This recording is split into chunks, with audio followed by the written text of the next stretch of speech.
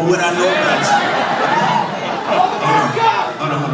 I don't know everybody here tonight, but I know that I'm not the only one who struggles with sin in my life. I know I'm not the only one who's a sinner here tonight, and I could go around and ask every single person. But I don't need to do that because the Bible is really clear that every single one of us is a sinner. And it goes so far to say that we're actually born enslaved to our sin.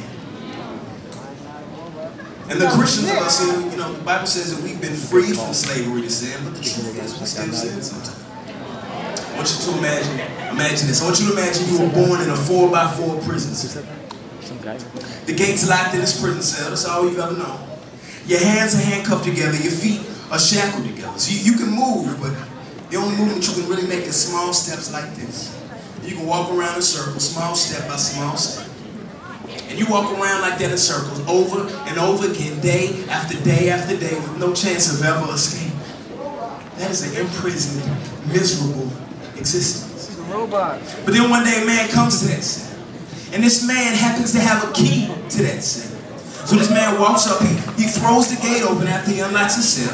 He walks in the cell directly towards you. He breaks the handcuffs off of your hands. He breaks the shackles off of your feet. He walks out of that cell and he says, "You follow me to freedom." But instead of following him to freedom, you stay in that cell, even though your hands and feet are free, walking in circles like this, over and over again. And you want to say, why don't you run free? You've been freed. This is what it's like when a believer who's been freed from slavery to sin continues to walk in sin.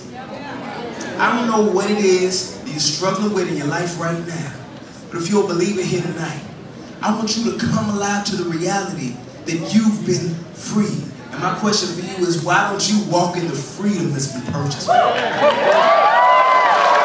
When we continue to live our lives, we turn ourselves into nothing more than robots. So when the lies come my way, I'm like, why you always trying to control me? You and that my boss has to owe me. Obviously, you don't know my style, cause I'm not a robot now. I'm not a